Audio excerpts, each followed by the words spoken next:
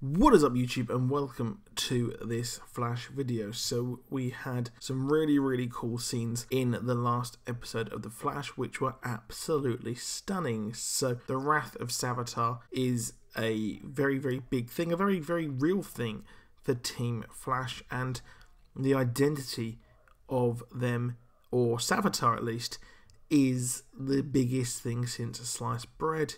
And, well, people are suddenly starting to lean towards Wally being Savitar, which would be an interesting thing to do. But I'm going to take a look at another theory.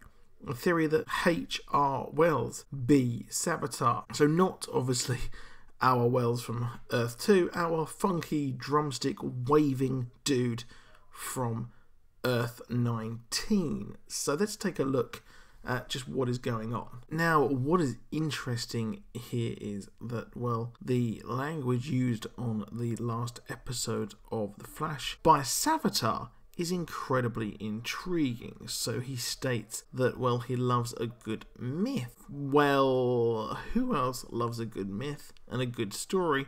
Well, it is our friend HR, of course. Good old HR, as in good old JR. Well, who has been writing the story? Well, it's HR. So what is intriguing here is that he is writing this huge story, and maybe this is looking too much into it, but he does love a good myth, good story. Very intriguing there. And who else to write a story about what's going on or what has transpired than HR, who is there front and center, and maybe a accident has turned him into what he wanted, and that is a speedster, perhaps. Now, what's also interesting as well is that, well, HR calls Wally Wallace, which is a very interesting way of addressing Wally, to be honest. It's something which is more of a term of endearment, or the fact that he is more familiar with Wally than, well, most people. And it does seem like he has a very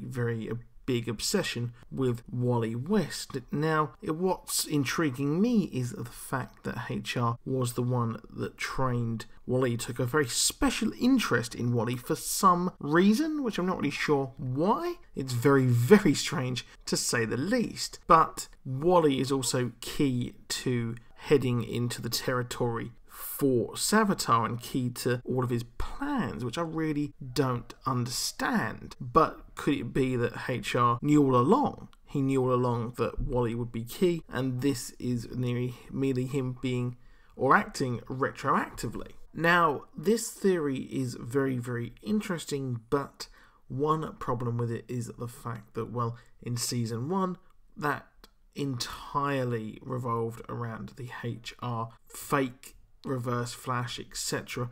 madness. So it's pretty interesting to see if they do go that route.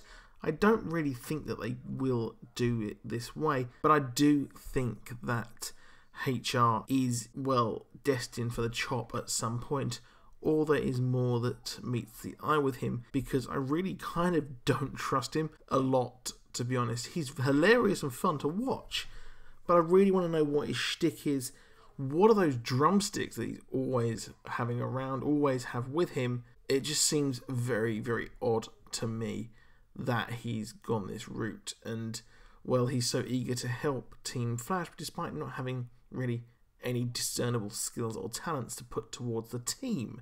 Now, this could be reading too much into it. I don't really think that this theory really will come to fruition, but I thought I would share it with you guys and see what you thought of it, and see if you thought it would be an interesting way of doing things. But that is it for this video. Hope you enjoyed it. Please do check out the rest of my content on my channel. There's a lot to watch if you're a new viewer, so if you're new, please do drop that subscribe, and of course, please do drop that like as well. I'll see you soon, and goodbye.